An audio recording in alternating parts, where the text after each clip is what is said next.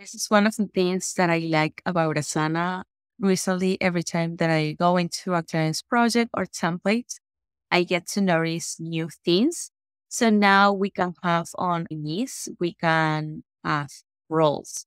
So for this case, I have already created a custom field for these roles and we created automations based on the role that it was assigned.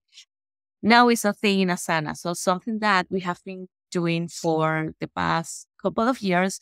Now we have it here available. You can add project roles to your templates as a placeholder for assigning tasks to the right person. This is exactly what we needed.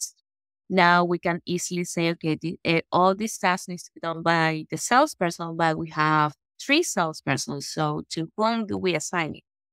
So now you can say, instead of assigning it to someone, you can say, okay, assign it to the sales one. And then based on the role that you indicate, the type will be assigned. So I will test it out, see how it works. But I wanted to show you something that I'm so happy to see now with Asana with an automation in the browser.